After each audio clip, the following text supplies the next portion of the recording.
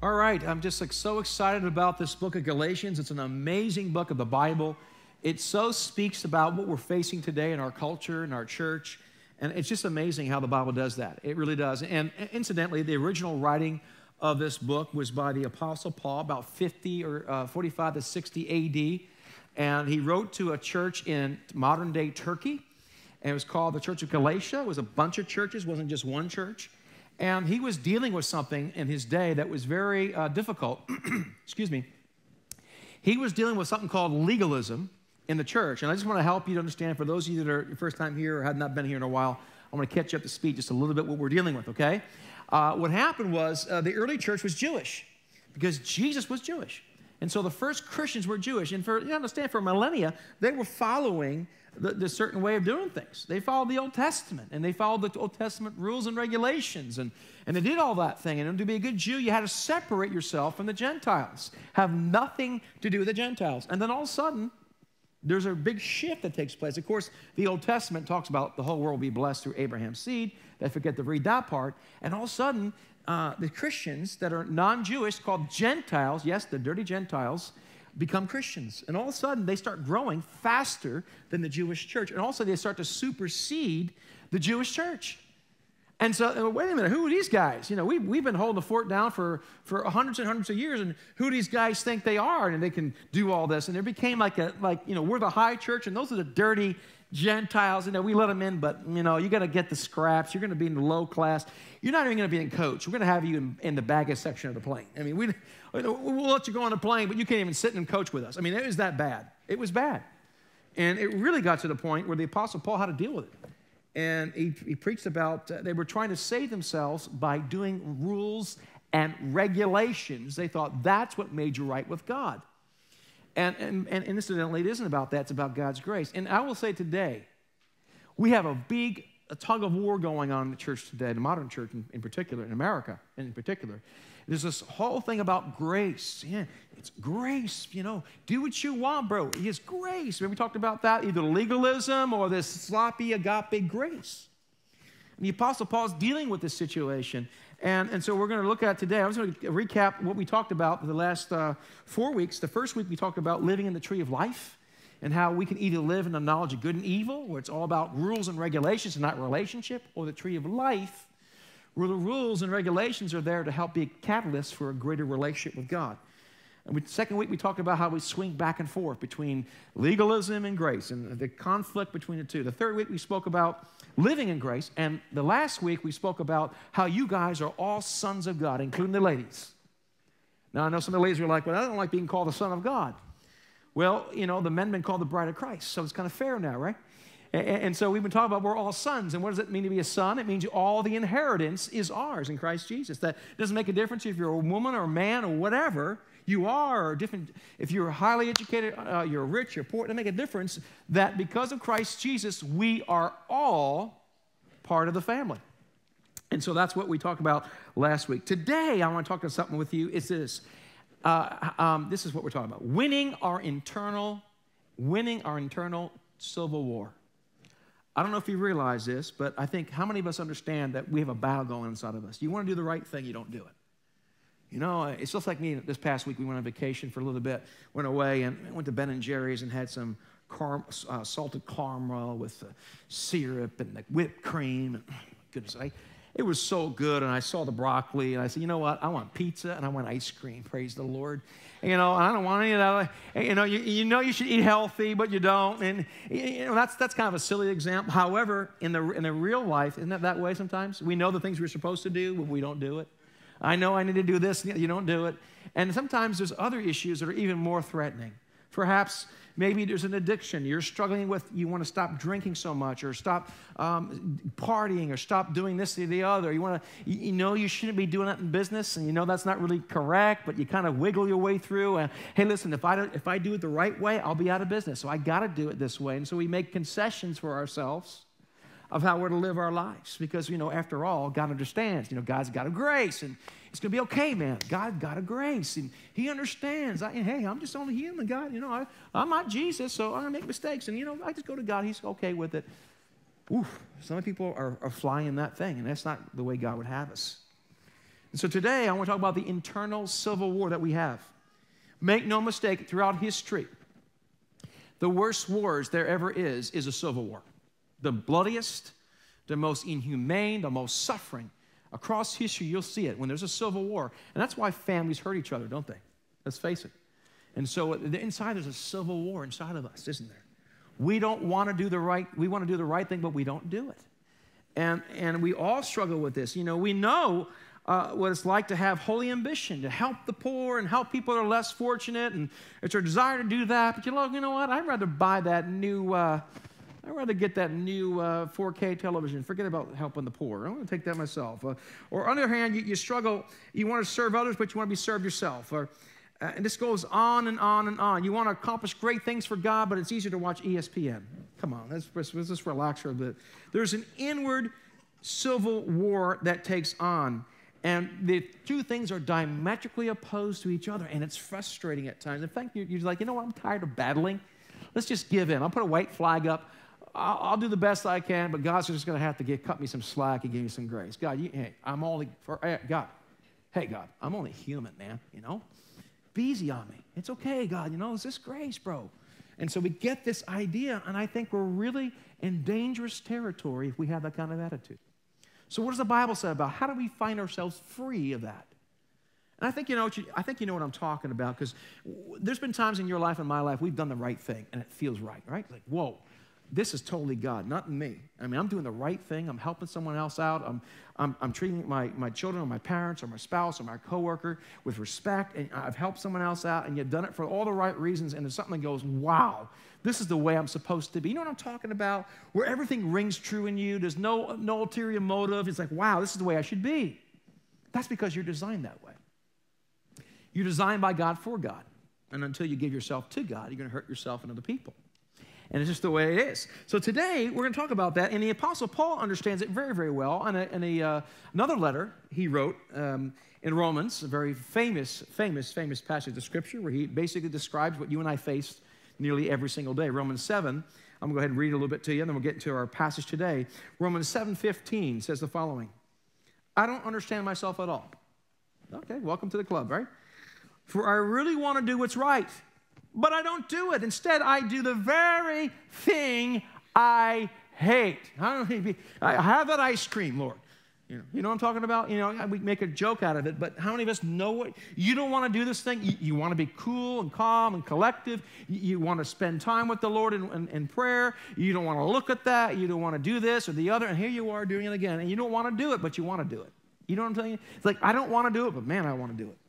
And you struggle with this horrible, it's a horrible fight. It's like there's a no-win situation. If I do it, I feel guilty. If I don't do it, I wish I did it. You know what I'm saying? If I do it, I feel guilty. If I don't do it, I wish I did it. So I'm like in this nebula of like, it's never right. I can't win. Oh, it's frustrating. Let me just use the grace pill. I'll take a little grace pill, and I'll be good to go, and I'll do what I want. I'll put the grace jacket on. I'll be all right. You know, God understands. After all, I'm only human. And so it's very easy for us to get in that. And so the Apostle Paul talks about that. He goes on in the next verse in 18, he says, no matter which way I turn, I can't make myself do right. I want to, but I can't. When I want to do good, I don't. And when I try not to do wrong, I do it anyhow. And so I feel so bad, I'm going to watch online today. And for those of you watching online, you should be here this morning. So that's very easy what can happen. Well, the Apostle Paul talks about kind of the same thing to a certain degree here in Galatians chapter 5, where we're dealing with this issue of grace and proper conduct. And so what I'm going to do is I'm going to actually read the whole chapter. Okay, yeah, we're going to read the whole chapter together. We're going to go through it together. It's important to read the Bible. The Bible is the Word of God. We believe that here in this church. And so let's go ahead and look at it, Galatians chapter 5, starting at verse 1. I'll go ahead and go through it with you. Okay? This is all about winning the civil war. And today, I guarantee you, the principles that are given to us in this Scripture, principles matched with the relationship with God and His body, will set anyone free, no matter what you're facing. I actually believe that. It's called the gospel. Here we go. Galatians chapter 5, verse 1. Stand fast, therefore, in the liberty by which Christ has made us free. He says, stand fast. It's like fight fight. You're up here. You're not going to cross this line. It's like a lineman in a football. You're not going to cross this line. I'm going to stop you. You have to stand fast. It's a militant. It is an aggressive form. It's like, okay, all right. No, it's like, hey, I'm not going to mess around with you. I'm going to fight you. I'm fighting to take you down. I'm going for the kill here. I'm not going to let you through here. That's the kind of stand fast we're talking about here. Not this, okay, got to understand. No, it's not about that. Stand fast, therefore, in the liberty by which Christ has made us free. God has set us free. Stand in that liberty of freedom. Do not be entangled again with the yoke of bondage. What bondage? Indeed, I, Paul, say to you that if you become circumcised, Christ will profit you nothing. And I testify again to every man who becomes circumcised that he is a debtor to keep the whole law. Now, what on earth is he talking about? Circumcision. Oh, let me explain. Remember in the beginning of our time here today, I talked about the old ways of the Old Testament.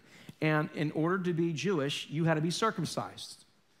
And we mentioned the last 3 weeks, we mentioned that if we did that in our church, there'd be no men in the church. There'd be all women, right?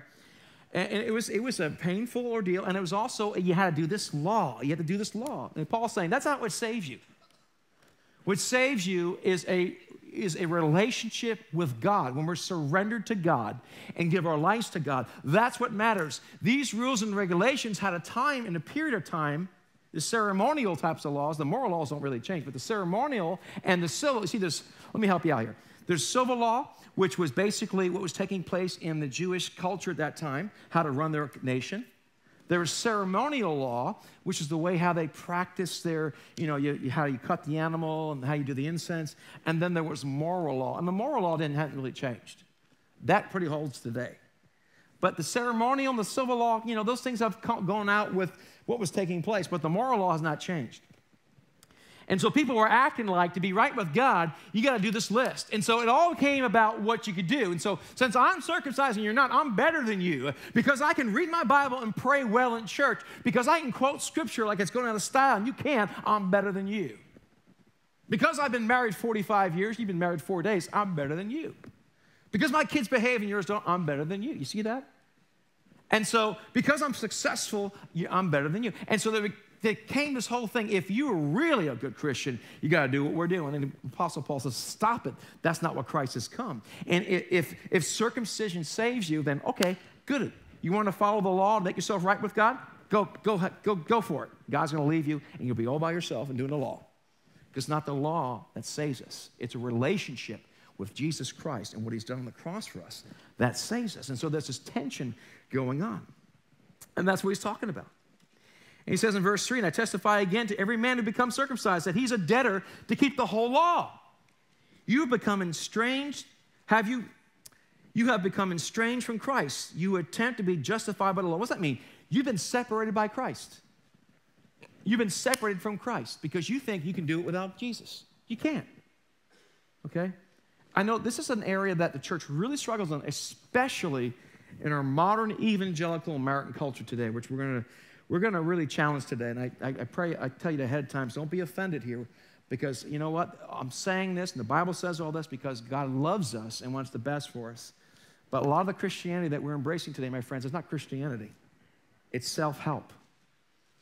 It's good feel evangelicalism. And a lot of it's true, but there's another part of it. We have to understand that with the good news, there's the bad news. I'm not here to condemn anybody. It's not about that. It's about Christ loves us. He's not come to condemn, he come to save. But if there was nothing to save us from, why do he have to save us? Jesus did not die on a cross so you could have a bigger house. Jesus did not die on a cross so your kids would behave in school. He did not die on a cross so you could have a retirement plan. Now, God wants you happy. He wants his kids happy. But that's not why he came. He came to save us from eternal destruction, separation from him. That's a serious thing. We'll get into that in a little bit. And he says, verse 5, for we, through the Spirit, eagerly wait to the hope of righteousness by faith. For in Christ Jesus, neither circumcision nor uncircumcision avails anything, but faith working through love. It's not about rules. It's about loving God. And because I love God, I'm doing the right thing. I cannot earn. I'm not nice to my wife so I can have her clean the house, take care of the kids. I love my wife because I love her. And why I do nice things occasionally is because, I'm just kidding, because I love her, right? I love my children. You don't have to tell me to love I love my children. I want to do nice things for them and bless them. And why? Because I love them. I'm not doing rules. That's because of a relationship. And so it talks about that whole thing, and it says, verse 7, you ran well. Who hindered you from obeying the truth? This persuasion does not come from him who calls you. A little leaven leavens the whole lump. Now, we're not bakers here today. Maybe some of you are. You put a little bit of leaven in a loaf of and dough, apparently, from what I understand, because I don't cook worth anything except for eggs. It takes the whole loaf. A little bit of legalism, a little bit of sin will begin to spoil the whole thing. And I tell you, it really, really does. And so the Apostle Paul goes on and tries to explain this to the church, and by the way, to us today, Galatians 5, verse 10. I have confidence in you. Isn't that nice to know? He's confidence in them. I have confidence in you in the Lord. Let me stop there for a second. I have confidence in you in the Lord. Listen, God wants us to be confident people. We're not supposed to walk around, well, I'm just a Christian. I'm serving Jesus Christ, and I don't do this, I don't do that. And, we go to church, we read the Bible, and, I'm doing fine, I'm a Christian. No, you should be like this. I'm a Christian, I follow God. But not throwing your shoulders back in your own strength, but throwing your shoulders back because you're confident in Christ.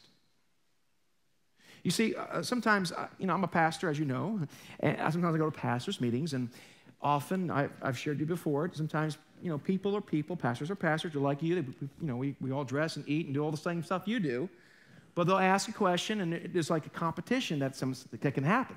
How you doing? Hi, what's your name? My name's Pastor. Well, Eric, nice to meet you. How many are you running on Sunday? I mean, the first thing they'll ask you, how many are you running? What's your budget? How much you giving? Well, on Easter Sunday we had, I'm like, how many are you running? I said, I'm running them all. It's so easy. All of a sudden, you meet a guy, how big's your church? I'm 10,000 church. Oh, all of a sudden, my view of this person went from here to here. I got to get to know him. Or I have church of 20. Okay. And so we size each other up, and it happens in the corporate world as well. And you can start feeling not confident. But instead, we should throw our shoulders back and say, you know what? I'm confident in Christ Jesus. You see, we all desire to be confident. God, we're designed to be confident. But let me explain something to you. You're designed to be confident with Christ in the center of your life. You see, God made you for Him. And when Christ is in the middle of you and you are adjusted to Him in the proper manner, you can be confident, but not in a cocky, arrogant. You're just I'm a child of God. I love God. And I'm not afraid of it. I throw my shoulders back. I'll be bold. I'll be strong. God loves me. I'm loved by Him. And I'm confident in Christ, not in myself. Problem is, we're confident in our position, in our education, in how we look or how we don't look. How much the needle on the scale goes back and forth. Well, all that is, no, that's not my confidence. My confidence is in Christ. Amen. So you don't have to try to put on charades and try to be somebody. I don't have to try to be, I am. You see the difference? And that's the way we should live our lives. And so the law becomes about all the stuff I can do and say, and it's not a good thing to do. And he goes on with that. So he says in verse 10, I have confidence in you in the Lord. And I have confidence in Cornerstone Church in the Lord. I have zero confidence in Cornerstone Church without the Lord. Really. Zero confidence. In myself as well. But in the Lord, I have great confidence. That you will have no other mind, but he who troubles you shall bear his judgment, whoever he is. And I, brethren, if I still preach circumcision or the rules and regulations, why do I still suffer persecution? Then the offense of the cross has ceased, because the offense of the cross is that Jesus paid for it all for us. I could wish that those who trouble you even were cut themselves. He's used the word mutilation. Apostle Paul he's not so, okay, everybody. No, Apostle Paul's a tough guy. He doesn't play around. He says, you know what? They should be mutilated themselves. So that was some tough word. But where's the grace of Jesus there? We should be loving. I love you. You love me. We're such a jellyfish family, with a great big hug and kiss to you and me. Jesus loves thee, knowing he loved me. No, that's not what it's about. We can be confident and strong in the Lord.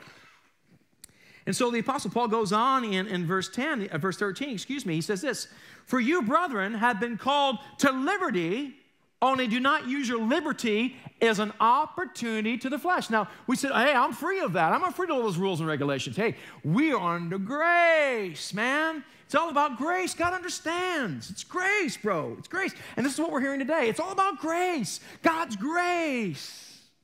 And it's true. His amazing grace is amazing. But look what the Apostle Paul says, and it talks to us today. "For you, brethren, have been called to liberty. Not only do not use your liberty as an opportunity for the flesh," which means the old way of doing things, "but through love serve one another. For all the law is fulfilled in one word. You shall love the Lord. You shall love your neighbor as yourself." So you're saying, we're not all about, hey, man, I got grace. I can do what I want. It's not a license to do what you want. Well, God understands. I'm a single young man. I have needs. I have greeds. And God understands. I'm going to go out tonight, have a good time. And are you a Christian? Oh, yeah, sure, I'm a Christian, as I'm half drunk and flirting with the girls. Oh, that's not me, by the way. I'm just telling you this example, okay? And so, hey, God understands what's going on with that. Hey, it's all right, my friends. It's okay. You do a little snort of cocaine never hurt anybody. It's okay to be a little dishonest here, because after all, we got to make a profit. I got to take care of the family. I got to do this or the other. It's okay if I look and let my eye wander just a little bit. After all, there's nothing wrong with looking. And you got all these things we do. Hey, I like the attention I get at the office. I dress to kill, and I make sure the guys look at me when they walk by. It's okay. God understands, Hey, it's all grace, man. Don't be so, you guys are legalistic. And so we get to the other extreme. It's not like God wants us not to have fun. It's very simple. When you buy something, you buy a new car, for example, you have the manufacturer's warranty. Okay, we bought a Kia. I know.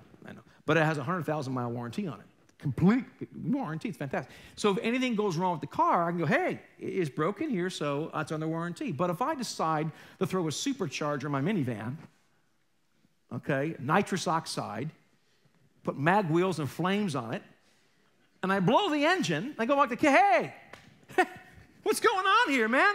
In the warranty, you got to take care of this van. What are you talking about? You have a supercharger, you have a turbocharger, you have nitrous oxide and flames on the side of it with mag wheels and traction bars, and you want me to, no, you voided the warranty. Many of us void the warranty of grace. Hey, we know, it's not, grace, I'll tell you what grace is. Being saved by grace means that you can totally abandon sin. Being saved by grace doesn't mean that we are now free to sin. It means that we are free not to sin. Okay? Grace is not freedom to sin, it's freedom not to sin. Now listen, our society does an amazing job of passing the buck of responsibility. We're told today, to extreme cases, this is the way I'm born, there's nothing you can do about it. I'm born this way. I mean, they're even excusing criminals. Well, there's a criminal gene, so we really can't hold them responsible because that's in their DNA to be a criminal. I'm not making this up, folks. I'm not making this up. They're actually saying that now. Well, that's the way I was born, and that's my orientation, and then this is the way I am. I'm prone to these types of things, and everything is you're damned by your genetic code. That I'm stuck, I got to be this and the other. This is the way I am, and they tell you, hey, be free, be in bondage to your own self. And they tell you, they promise you freedom, but the more freedom you have, the more in bondage you become. Why? Because you're not designed to live that way. God has designed us to be free in Him. We're designed for Him. So listen, in the Garden of Eden, they were with God 100%. The moment they left God, they were now filling with other things, and it never works. It voids the manufacturer's warranty. You need Jesus in the middle of your life. That's the only way this thing really, really works. Talks about verse 15. But if you bite and devour one another, beware lest you be consumed with one another. I said then, walk in the Spirit, and you will not fulfill the lust of the flesh. Now we pivot to a whole other area. We went from legalism, now we're dealing with, hey man, I'm living in grace. Now it's like, wait a minute here. We're not giving grace so we can live in more bondage. We're giving grace so we can be free. And it goes on, and he says in verse 16, so I say then, walk in the Spirit, and you shall not fulfill the lust of the flesh. I'm so glad it says walk in the Spirit. Because sometimes we think, if I come forward to the church and they lay hands on me, oh, I'm saved now. I've been set free of all sin for the rest of my life. Now I have no more struggles. Well, I wish that was the case. I've seen people. I worked in a drug rehab for a summer, and I talked to a gentleman that was completely free of heroin, gave his life to Christ.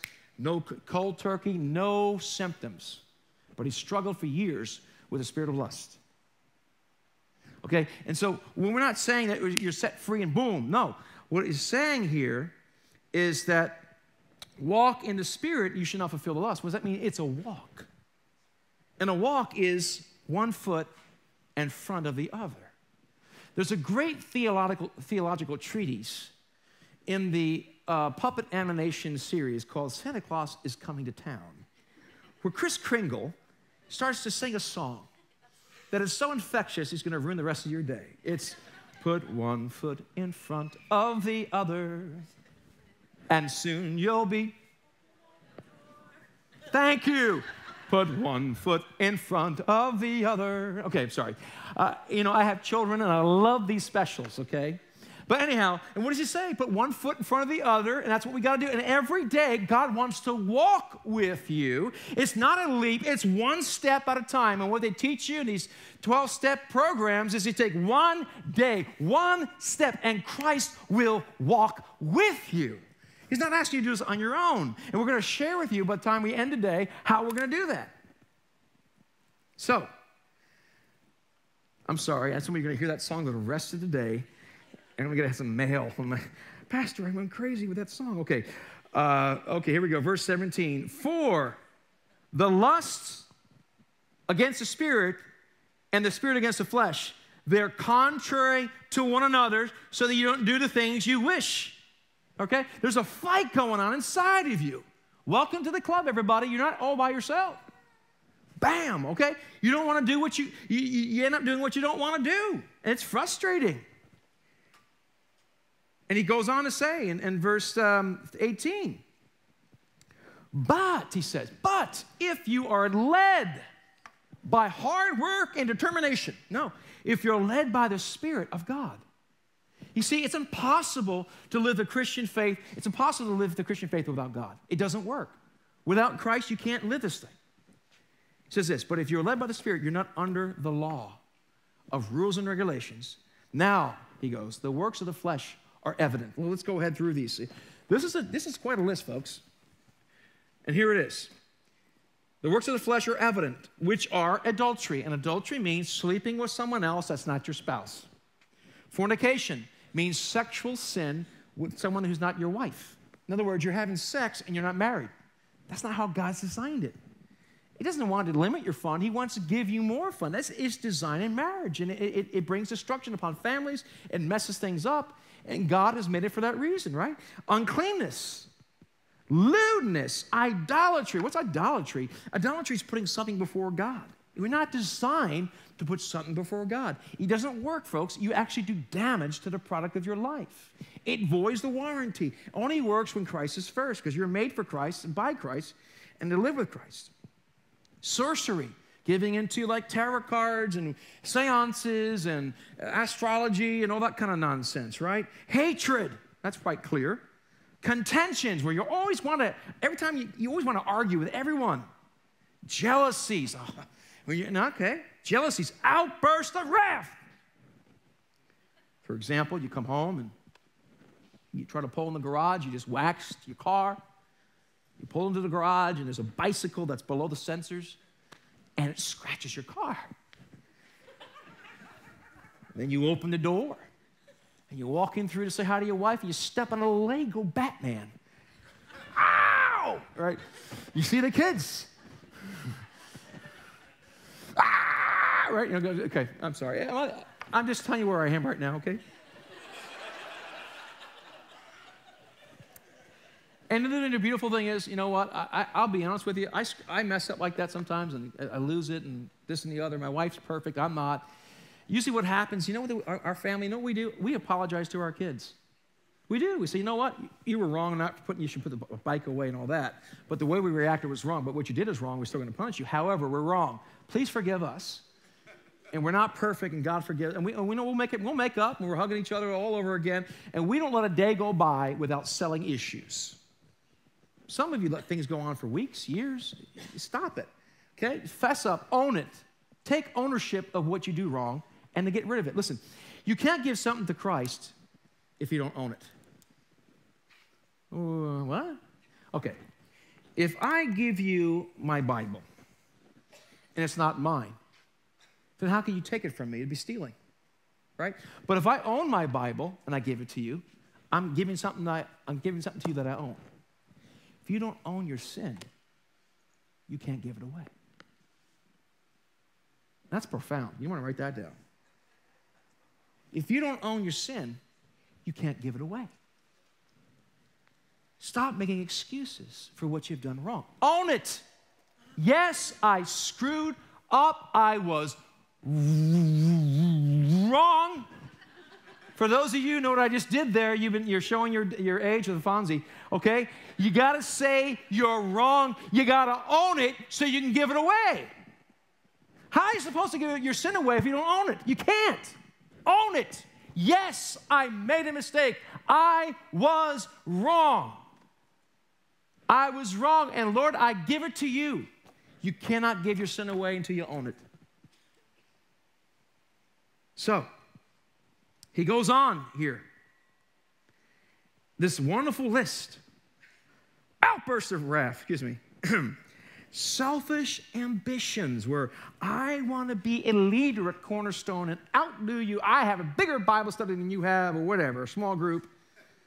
Dissensions, heresies, envy, murderers, drunkenness, revelries, wild parties, right? And the like, of which listen to this, folks. I know we're laughing here, but this is serious. Of which I tell you beforehand, just as I told you time in the past, that those who practice, now practice doesn't mean you make a mistake once. Practice means like a doctor, he has a practice. That's why they mess up so much. No, I'm just kidding. A doctor has a practice. It's something he does for a living, or she does for a living, right? I tell you, let me read it to you here.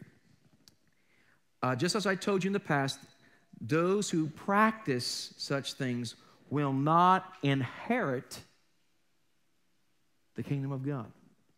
Whoa, hey, man. We're under grace.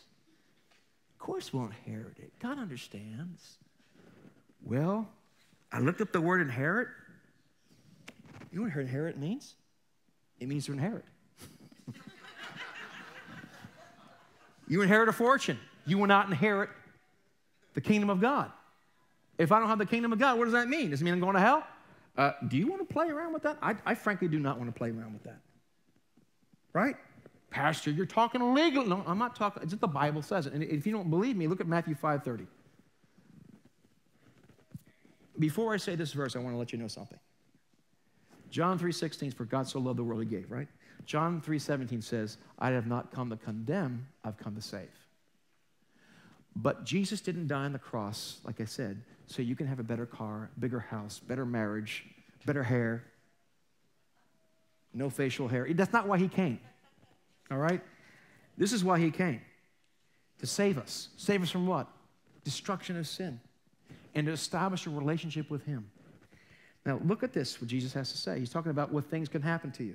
He's talking to the church of his day. He's not talking to outsiders. He's not talking to the motorcycle gang. Okay, he's talking to people inside the church of his day. Look what he has to say here. You can read it later on. It says this. I'm just summarizing Matthew 5:30. And if your right hand causes you to sin, cut it off and cast it from you, for it's more profitable for you that one of your members perish than your whole body be cast into hell. Now, he says that in that passage there. He says it again in Mark. What is he saying? He's saying if you continue to practice sin and do not turn away from it, you're in danger of hell. Oh, that's legalism. Saved by grace. I can't lose my salvation. No, you can't lose it, but you can walk away from it. Pastor, that's wrong, Pastor. We're saved by grace. Well, what did Jesus say? He says hell, folks. He's talking about hell. He doesn't want to send anyone to hell. But if you say, first of all, if that's your attitude, I don't even think you're even saved. Maybe you bought into the Christianity, you raised your hand on a Sunday or whenever, and it was like, you know what, I want a better marriage, I want to find someone to marry, I want a better job, I want to get rid of my depression, I want to get rid of my addictions, and so I'm going to raise my hand and give my life to Jesus, and as long as my life is better, I'll follow him. The moment it's not better, I'm gone. Well, my friends, you're not a Christian then. You're an admirer of the doctrine of Christianity, but you're not really his. I have good news for you. If you gave your life to Christ and you don't have it all together yet, that's okay. God's working with you. But if you say, I don't give a rip, I'm going to do what I want, you're not saved. You're just an admirer of Jesus. You're a fan. He's not your Savior. I'm sorry to say. That's just the truth of the matter. So the stuff we keep hearing online and on television and radio, oh, just give your life. No, my friend, there is a place called hell. There is a place called hell. I'm telling you, it's there. It exists. I don't even want to know what it's like. The Bible says it's like a fire.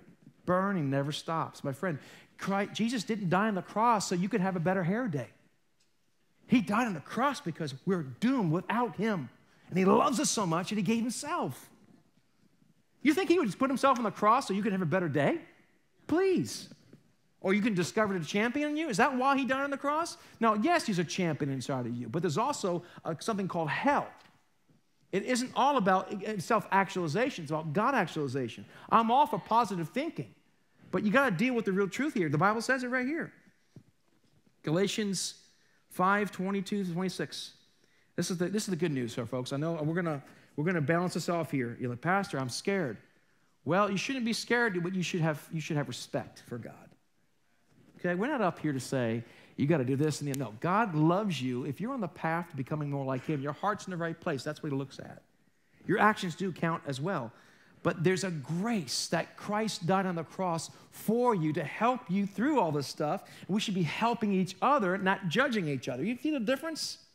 Ah, you screwed up. He screwed up. Oh, we feel so bad for you. Yeah, right. If you ever feel that, say, oh, I'm so glad. I knew their marriage wasn't perfect. Their kids were also, I feel so bad. And they're going through a divorce. Yes, I knew my marriage was, that's condemnation. But you should hurt when people sin. You shouldn't loathe and love it. So, Jesus is quite clear in that, folks. Galatians 5:22. But the fruit of the Spirit, this is the good part. The fruit of the Spirit is what? We just talked about all the trash of the flesh. Not good, is it? Let's look at the fruit of the Spirit. You want to change all this other junk for this. Look at this. This is wonderful. But the fruit of the Holy Spirit in your life is love. The greatest thing in all the world. Love. Joy. Who doesn't want joy? Who doesn't want peace? Sleep at night, nothing to worry about. This is the part I don't like. Long suffering. Okay, let's get rid of that fruit. I don't like that one. That means putting up with people that drive you crazy. Kindness. Being kind to somebody. Hey, how you doing? Can I help you out? Goodness. Faithfulness. Gentleness. And self-control. I thought about spirit control. Yes. But God is with you to help you control yourself. You're not damned by your DNA or your behavior. Yes, you may be an alcoholic, but your sin does not define you. Your Savior defines you. That's where the 12 steps get it wrong, or 10 steps, whatever it is. Your Savior defines you, not your sin. Aren't you glad about that, folks? You don't have to measure up. He measured up. So now we join with Christ, and we walk with Christ. How do you walk with Christ? We're going to tell you in a few moments. You keep teasing. I know.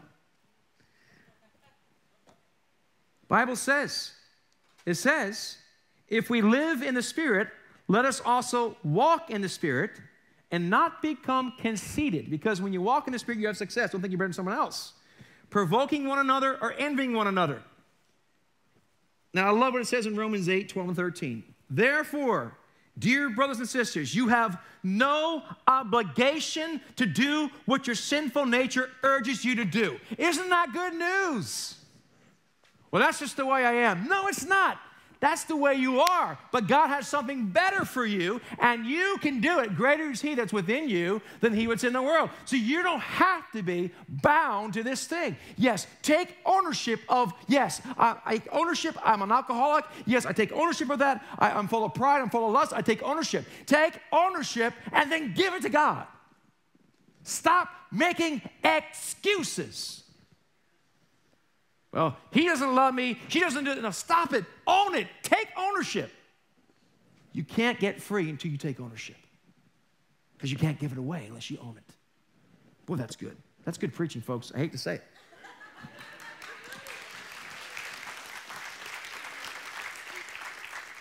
That's truth, my friends. It's not me. It's the Word of God in me, through me, working with God here in this whole thing, okay? You have no obligation to do what your sinful nature urges you to do. For if you live by its dictates, and by the way, it dictates things to you, you will what? What does that mean? Do I lose my salvation? Do you want to play around with that? But, I love the buts in Scripture. But if through the power of the Spirit you put to death the deeds, plural, of your sinful nature, you will live. It's like owning a house. I had to power wash the siding. It gets junk on it. You got to power wash your house with the Spirit of God. You power wash it with the water of the Word. Yes, you have a participation, but God is with you, working with you. Okay, imagine this. You're out there in the ocean. You're swimming. You're trying to body surf, and also you get caught in the undertow. You're like, oh my gosh, I can't swim anymore. And all of a sudden you're fearful, and a lifeguard comes out to you and swims next to you. He grabs you or she grabs you. Now you're swimming with the lifeguard into the beach. Some of us, what we have to do is say, God, I need help, God. And God will send his lifeguard out with you and bring you from this sea of sin to the beach of grace. But you got to be able to grab on. I got this all by myself. No, you don't. How do you grab onto Christ? Well, we'll talk about that in a few moments once again. I'm trying to keep the line tight. Here's a couple of things I want to bring to your attention.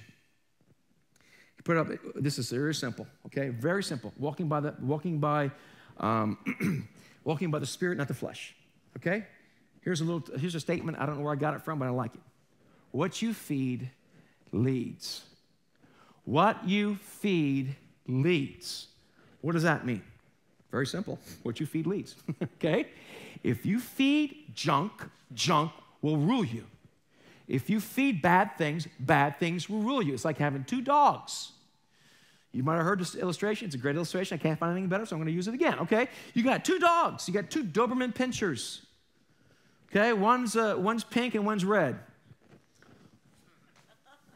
Okay, and if you keep on feeding the pink one's going to beat up the red one. Okay? Then what you feed will lead. What you feed leads. That's simple. If you feed into bad things are going to lead you. If you're looking at violence all day long, you're listening to sitcoms, you're listening to raw comedy where it's all about tearing people down and swearing, well, guess what's going to happen? If you spend 8 hours a day listening to junk, guess what's going to lead your life? What's going to happen? I don't know what it is. I just can't overcome. Of course you can't overcome. You're starving God's law. You're starving your spirit, man. You're feeding your flesh, man. Whatever you feed leads. You want to kill the flesh? Stop feeding the flesh. We're going to tell you how in a few moments how to do that once again to keep you. Here's another one. What entertains you trains you. What entertains you trains you. That's entertainment. Yeah, entertainment. We put our feet up. We're tired. You know what they used to do in the Soviet Union? And what they do is they make people tired, and they put you in an interrogation room, not feed you, make you tired, and then they make suggestions to you. What happens at the end of the day? You're tired. You put your feet up. I want entertainment, or I want to look at my iPad or my Android, or whatever it is, and I'm going to look at something, and it's not the right thing. Your mind constantly told, I love these modern families. I love all this stuff on television, and they celebrate dysfunctionalism. And you're laughing at dysfunctionalism. It's funny. Yeah, you know what happened? I used to like a program on television. I used to love it. I used to laugh, and all of a sudden, wait a minute, I'm laughing at the stuff that could kill me. And I realized that, comedy can be the candy of arsenic. It's the Novocaine that makes it easier to sin if you're not careful. Is it godly? Is it true? Is it noble? So not about legalism. You can't go to the movies. No, we're talking about that. We're talking about, wait, is this godly? What entertains you trains you. Do I want to be trained by murder? Do I want to be trained by adultery? Do I want to be trained by mocking somebody like some of our political candidates do? No. We don't want to do that. You know what the Bible says? Bad company corrupts good morals. Let me tell you something else. You don't realize this, but it's true. We are people that live in community. Make no mistake, your environment has an effect upon you, whether you like it or not. It's called secondhand sin. I used to go see a band in the 80s, a Christian band, and they only played in clubs, okay? So I used to just go to the clubs and see Stryper, okay? Anyhow, I used to like them. Anyhow, I used to go see them, right? I used to be in clubs, and I had my leather jacket on and the whole thing, and I had the mullet, the boots, the whole thing. I was, I'm in there, and I'm a Christian, but everyone's smoking in there, right? I get out. My mother goes, were you smoking? No, I wasn't smoking. But the secondhand smoke got on me. Well, secondhand sin gets on you. You may not be participating in it, but you got to wash yourself of it. The only way I get rid of that smoke smell, I had to take a shower and lather up. So every day, my friends, we got to get into the word of the Lord and change your company. Your company affects you. Make no mistakes. The Bible says it. Bad company corrupts good morals. It's that clear. It's true. Your environment affects you. No, it doesn't. Yes, it does. No, it doesn't. Yes, it does. If you know your environment affects you, it will help you to stop it from affecting you. Let me just tell you right now. I'm going to tell it again. Your environment affects you. Who you hang out with hangs on you. That's another good one. I don't know where I got that one from. I got it during the service. Who you hang out with hangs on you. Who you hang out with hangs on you. Birds of a feather flock together. That's not mine. Okay, I'm telling you the truth, folks. We are people of community. If you understand the danger of association, listen, when a surgeon goes in to operate on somebody, what does a surgeon do? They wash their hands first and arms up to here. They scrub it for over a minute. Then they put the gloves on, the gowns on, the mask on, the glasses on, and then they go in to operate on someone. Why? Well, number one, they don't want to get them infected. And number two, they don't want to be infected. That's legalism. I can do what I want. Jesus saved me. Let me go in there and operate on someone without washing my hands. You get someone else sick and you'll be sick. That's legal. No, it's called wisdom, right? And so God tells us these things not to destroy us, but to help us. But it's not the gloves, it's not the soap, it's not the surgical mask that saves somebody. It's a relationship with the doctor that saves somebody. You see the difference, folks? These things are to aid us and help us. They don't save us. Is that clear? I hope we get that clear. Okay? The Bible says, be in the world, but not of the world. Be in the world, but not of the world. We're going to be like mammals, like a whale or a dolphin. You know what the dolphins do? They go up, they break the top of the water, they enter a new world called the atmosphere, and they breathe in the atmosphere. Then they go back down and swim for 25 minutes. They're in the sea, but not of the sea. While fish, they, okay, and they just take it in, and whatever the temperature of the waters, they are. And stop being slimy fish and start being killer whales. All right, folks, listen. The whales have their own temperature inside of them. They breathe of a different planet. You and I, every day, you go, I need to go up and get a breath. You need to go up and pray, take a big breath of heaven's air and go back down in the world again and realize you're not supposed to be a slimy fish. I don't like fish anyhow. I'd rather have steak. I'm sorry if I defended you with that. Get over it. Be in the world, but not of the world. And listen, it's very important who you hang out with. I'm going to ask the worship team to get ready. Very important who you hang out with. You know what happened in Joshua and Exodus, for example? They sent out the 12 spies. Moses said, okay, let's check out the land. He thought it was a good idea. It was not a good idea. Sent out 12 people. 2 came back, said, we got this. God is with us. God with us, we can overcome. The 10 come back, says, we're like little grasshoppers. And they take God out of the equation and they're overwhelmed. Maybe some of you are overwhelmed by what you're facing. And what happened? The fear of the big crowd got on the whole nation, and they missed an opportunity to enter God's promises because they believed in what they could do instead of what they could do with God. If you want to live in this nebula of, oh yeah, I'm a product of my environment, I can't help myself, that's my DNA, that's my orientation. No, I'm oriented to sin. Well, I can't help myself, I'm going to steal. I can't help myself. How come you didn't come to work today? Well, I like to sleep. I like to sleep, man. They didn't understand. I can't help it. It's my orientation. I like to sleep. Come on, folks, right? Stop being fish.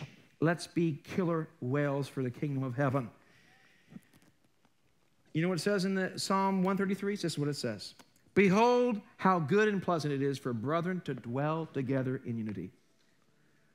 For there the Lord commanded the blessings of life evermore. How do we overcome? By being in unity together. And we're going to look about here in a few moments. And then I can do all things through Christ who strengthens me. Stop being damned by society. Stop being damned by a diagnosis of a doctor or what someone has said to you. You are no obligation to the things of the flesh. How do I get free? Real simple. It's so simple, it's almost insulting. Number one, you need to give your life to Christ. Some of you have not given your life to Christ. You've given your life to Christianity, the culture, but you have not given to Christianity the Savior, Jesus Christ. Listen, He's here for you. The reason why you're alive is His grace to follow Him. You need to connect to God. Giving your life to Christ. And for all of us, you need to connect to God daily. Daily. It's a walk, friends, one foot in front of the other, and soon you'll be walking out the other door. Okay, you have to put one foot in front of the other daily. And let me tell you, you have to get out of the sea of the world and break into the different atmosphere and take time to breathe in heaven. Now, how do you do that? I want to encourage you. I can't stand on this whole thing. I tell you right now, if I don't read my Bible every day and spend time with God, I start slipping. I do. And so will you. Connect to God in a concentrated way every day. Well, I pray with God throughout the day. That's fine. But at least take 5, 10 minutes, whatever, and just you and God and say, God, I give you this day. Father, I give you my life today. This life is not mine, it's yours. Take a moment to pray and then open the Bible and wash yourself. Take a shower in the Word of God. Get a Bible you understand. Read through the New Testament and underline what you see and pray it through. And then keep God throughout the day. And then it's time to break negative associations. You got some friends that you don't need to hang out with anymore. You need to say, I'm busy. What happened? I'm busy. How about tomorrow? No, I'm busy for the rest of my life. I'm sorry. I don't have time for you anymore. Well, aren't we supposed to save the lost? Not if the lost pull you down. Break off associations with negative people that will pull you, even negative Christians. Don't hang out with people who says I can't. Hang out with people who say I can through Christ. Listen, divorce is a communicable disease. Jimmy Evans says it. He's absolutely correct. If you're going through a bad marriage, don't hang out with people that are on their 5th marriage. Well, I get together with my friend, her husband, and his. No, hang out with someone that's been married 45 years. Hang out with Dave and Edith Young, have been married over 55 years. Hang out with people that marriages is working. Why would you want to go to someone that isn't working? Now, God bless that person, but that's not the person you need to go with, right? Who you hang out with affects you. This is why it's so important to connect to God, and this is why we listen. We're not about small groups or how big is our small group ministry. No, it's not about a ministry. It's about getting us connected to other believers. We're not called to do this by ourselves. We're called to work in community. That's how it works, folks. We're made for community. God has made us for that reason, to work together. The body of Christ working together can overcome any obstacle. Any obstacle. Don't believe what the doctor... No, own it and give it to God. We might have some struggles. I don't understand why God doesn't deliver every single thing, but you know what? I believe He can. I'm going to follow Him, even if I die, believing He can. Daily washing of the Word. Keeping throughout the day. Break off negative friends. Listen, come to church weekly. You know what the Bible says? Okay, here's a nice sobering thought to leave you through the day. All right, here we go. Hebrews 10:23. You're going to love this one. Let us hold fast to the confession of our hope without wavering. Hold on to Christ in our confession. For he promises faithful. And let us consider one another in order to stir up love and good works, right? Not forsaking the assembly of ourselves together as in the manner of some, or some has made a habit of, but exhorting one another so much even more as you see the day coming. He says, hey, don't deny fellowship with the body of Christ. Get in the church with other believers and encourage each other and admonish each other. Yes, even correct out of love, not out of, oh, I'm glad they screwed up. No, I care about you, my friend. Now, this part, no one likes to quote this part, so that's all you ever hear. Well, let's read the rest of the verse. Verse 26. For if we sin willfully, I'm not saying you make a mistake. I'm saying I know it's wrong and I don't care. I got God's grace. I take the grace pill and I can have my thrill. And you take that grace pill, you want your thrill? What it says here. But if we sin willfully, after we receive the knowledge of the truth, there no longer remains a sacrifice for sins, but certain fearful expectation of judgment and fiery indignation which will devour the adversaries. Is that hell? Do you want to play around with that? If that's your attitude, I don't think you're even saved. Because it's like, am I thinking, how can I cheat on my wife and still be married? Is that a marriage? No. I would never dream of doing that. But I want to be pure and holy to my wife because I love my wife, I love my family, I love God, right? So we're not talking about being perfect. We're talking about having the right thing. My friends, listen, there's a place called hell. It's real. And there is a Savior who died on the cross to save us from hell and have a relationship. And yes, we can have our best life now. Absolutely, we can with Christ. But there's a worse life now as well, and a worse life forever if we're not careful.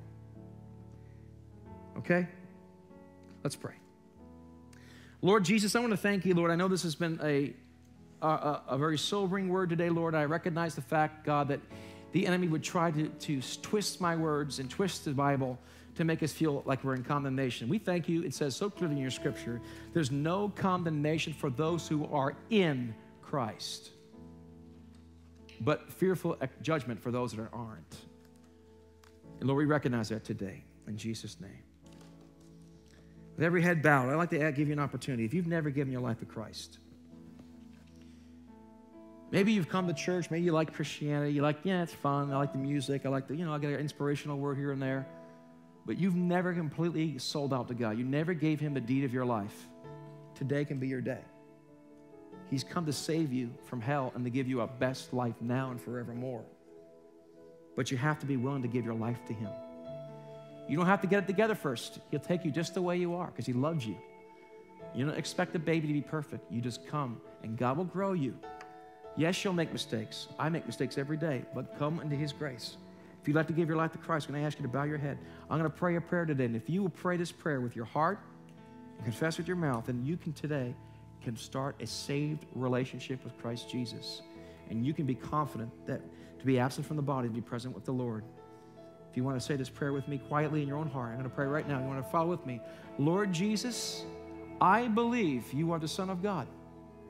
I thank you for dying on the cross for me. I willingly take ownership of my sin.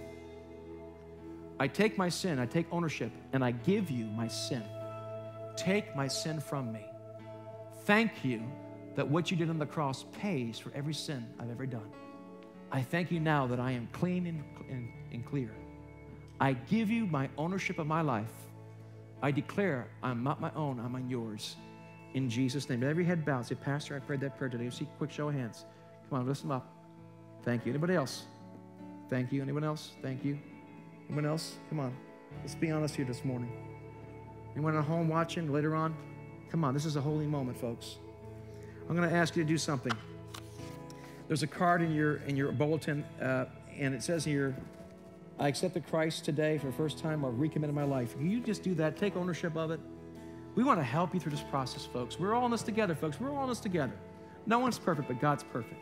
I want to pray for the rest of you right now, okay? Let's pray. Lord Jesus, we recognize, Father, that you have good plans for us. We want to walk in the Spirit and not the flesh. Father, I pray you connect us to yourself, connect us to small groups, Father, that we be connected to each other. And Father, we thank you that the best days are ahead for those who love you. And Lord, we choose to follow you today. In Jesus' name, I pray for breaking off of all kinds of sin in Jesus' name. In Jesus' name.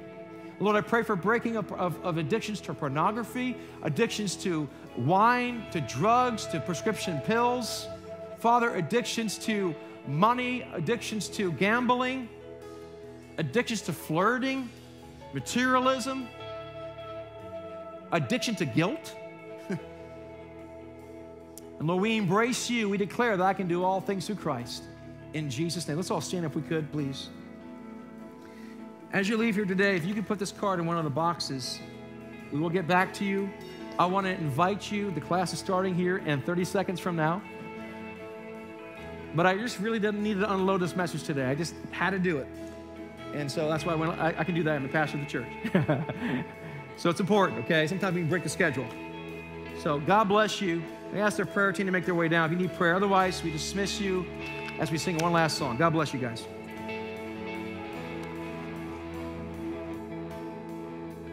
It's your breath in our lungs, so we pour out our praise. We pour out our praise. It's your breath in our lungs, so we pour out our praise to you. Only to your breath in our lungs, so we pour out our praise.